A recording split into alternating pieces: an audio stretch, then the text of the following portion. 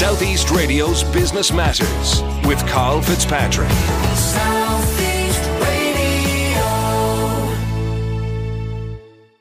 My final guest this morning is Tom Cullen, Deputy Director General of the Society of the Irish Motor Industry. At a time of supply issues and the phasing out of BIK exemptions for electric vehicles, Tom joins us to provide an insight into the expected performance of the motor trade this year. Tom, let's start by looking back at 2022. How did the motor industry perform last year?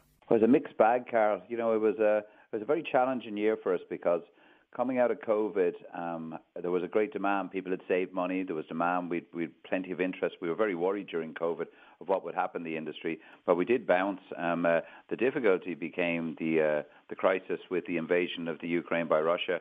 That created huge supply issues globally. Post-COVID had huge supply issues, and that's what we've been dealing with. Now, there's been good signs of that as well, and that used car values have remained robust. You know, we're always concerned about them in the industry. But yeah, overall, the new car market itself was way back from where it should be from a functioning economy. We should be doing around 150,000 new units every year. We did 105,000 units last year, so that's 10% back on pre-COVID numbers. So we're definitely not where we need to be in terms of new cars. Used cars were way back as well, but the margins on used cars and the robust values of used cars were good during the year. So a mixed bag. That being said, the aftermarket, people servicing cars, that was very, very good. And 2022 was a landmark year with many drivers transitioning to electric vehicles. Yeah, so we're seeing steady increases, you know, quite very significant increases, I should say, in the amount of electric vehicles that are being sold.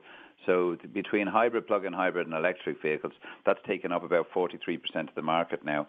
And when you look back, if I can go back to 2008 when the taxation changed on vehicles, we went from a 70% petrol market to a 70% diesel market, and now diesel is back at 27% of the new car sales. So we can see that transition is taking place quite rapidly. That being said, we've 60,000 electric vehicles in the car park at the moment. 1.5-2% of the overall market. We've 2.3 million cars. So we've one hell of a long journey to go to get to an electric vehicle fleet. But at the same time, the numbers are good. Yeah, transition's happening. Something that's very topical at the moment is lengthy delays associated with securing an appointment for an NCT. How much of an issue is this causing for SIMI members? Yeah, very tricky. You know, when you deliver a used car to your customer, you want to deliver it with the up-to-date NCT cert. And when vehicles are outside of NCT, that has been difficult. Now, we empathise and sympathise somewhat with the NCT in that labour shortages are a challenge for most sectors at the moment, including ourselves. Mechanics, technicians, etc., are very desirable employees to have at the moment. And the same thing at the NCT. They are having problems with staffing, with labour shortages, and that's having a knock-on effect on the NCT appointments, some of which are out. You know, if you book one now, you might wait until July to get an appointment, which is, the guards have said it's if you have an appointment with you in the car or on your phone, you're not going to face the rigours of road traffic law. But at the same time, it's not good to have cars that are possibly not safe on the road, and it's a challenge for our industry. So yeah, that's something that needs immediate addressing. On the topic of labour shortages, how important are mechanic apprenticeships in addressing this problem? Oh, so important, Karl. I think, and I mean, you've a really good view of the industry. I mean, I know you're interested in it, but we put so much time and effort into getting people into the apprenticeship programs. It's so important for the future of our industry. And when we go through recessionary times and difficulty, we lose a lot of our key employees. They either they go to other countries, or we're not. They're not coming in at the bottom end. So we have a challenge. Almost every parent out there wants their child to go to college. But it has to be seen that, college is not for everyone, and there are amazing kids out there that have brilliant problem-solving skills that we find and that we get them into the industry. But there's never enough of them. We always want more. It's great to be able to start work, to earn money, and to learn at the same time. And if you're in Wexford or any of the counties in the country, you're able to live near home, and work locally. So, there's great benefits to the apprenticeship programme. There has been a global supply issue since the onset of COVID, but is this getting any better now? It's getting better, but I would say only marginally. We have some vehicles that have better supply chains than others, but overall there are still supply chain issues. So the Russian-Ukrainian invasion, the post-COVID issues that we had with semiconductors, they're all still there. They are getting better, and we keep saying there's light at the end of the tunnel. By the beginning of 2022, we were saying there's light at the end of the tunnel, and we still ended up with those challenges throughout the year. So the idea of walking into a garage today and having your new car in 6 weeks' time, if it's in stock, no problem. But if it has to be ordered, it's going to take longer than that. And I'd say we're going to see a good bit of that still throughout 2023. And of course, because of Brexit, the UK is practically closed to Irish car dealers from an import perspective. Yeah, it is. You're facing 10% tariffs on most of the vehicles that can be brought in. So since the UK left the European Union, the idea that we can bring cars easily in from the UK is not there anymore. They are more expensive, but probably at the core of all this is that they're facing similar post-pandemic and global issues the same issues that we are, in that they want their own used cars. They don't need to sell them to the Irish market because there are plenty of people ready to buy them in the UK. So they're not producing enough new cars as the same as we are.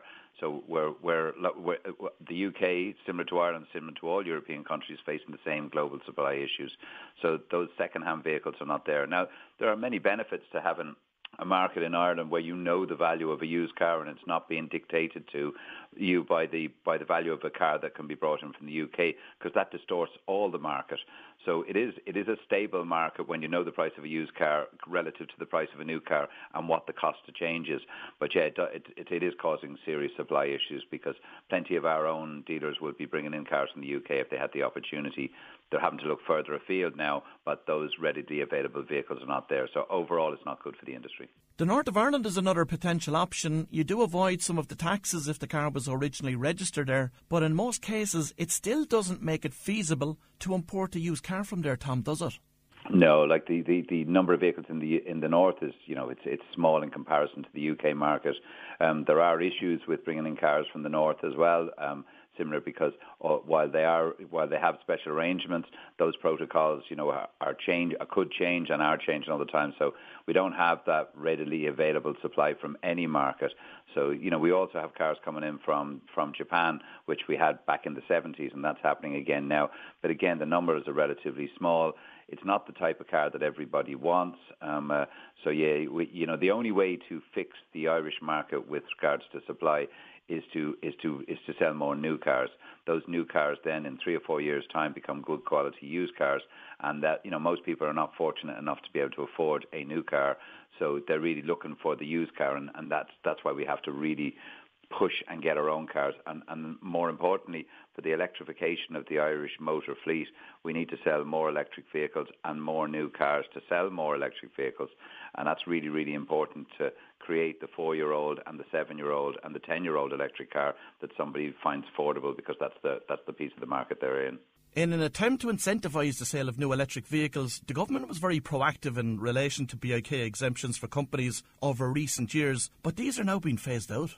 Yeah, one of the really disappointing things for anybody looking at the transition to electric vehicles is the changes to BIK. I keep mentioning the 3 and 4 year market, and it's apt to talk about it now, because if you really want to get a lot of electric vehicles into the used car market, and forget about the new car market, but you have to sell new cars, and the business fleets buy new cars. They buy them for their managers. They're part of their company policy. If you take the sales representative out of it, you are getting people who are managers get company cars, but they change them every 3 to 4 years. And as a result of that, they become a really good quality used car in 3 to 4 years. Somebody buys that, keeps it for 3 or 4 years, and then it becomes a really good car that's 7 or 8 years of age. The BIK benefit, it could push people into alternatives and out of that new company car benefit. And as a result, that diminishes the number of used cars in the market. So I think that's a challenge. I think the government themselves could have dealt with that a little bit more proactively. It's great to talk about huge numbers of electric vehicles and a massive change, but if you don't put the right infrastructure in place in terms of charging vehicles, and if you don't put the right mechanisms in place for those new vehicles and used vehicles to be created in the market, then putting targets in place is pointless, because they won't be reached. And what impact do you expect this decision to have on companies investing in electric fleets over the coming years? Yeah, I think I'm not. To be honest, I'm really not sure. I think there are a lot of people that are really see the company car as a great benefit. It's a status piece for many people. You know, when they're sitting in their driveway in their company car and it's an executive model or whatever, that's part of what people are in their job for. So I think to make changes in that can be tricky.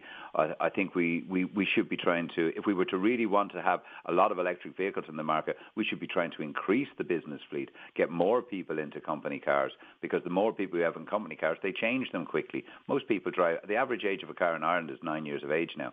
So people keep their cars for 9-10 years now on average. So we really need to increase that business fleet. So, you know, while the BIK benefits have been altered and changed, won't affect everyone, but it will affect some people negatively. And for that reason, I think the government need to look at the company fleets and say that's our quickest benefit in terms of creating electric vehicles, and that should be supported. And has the SIMI been actively lobbying government about this decision?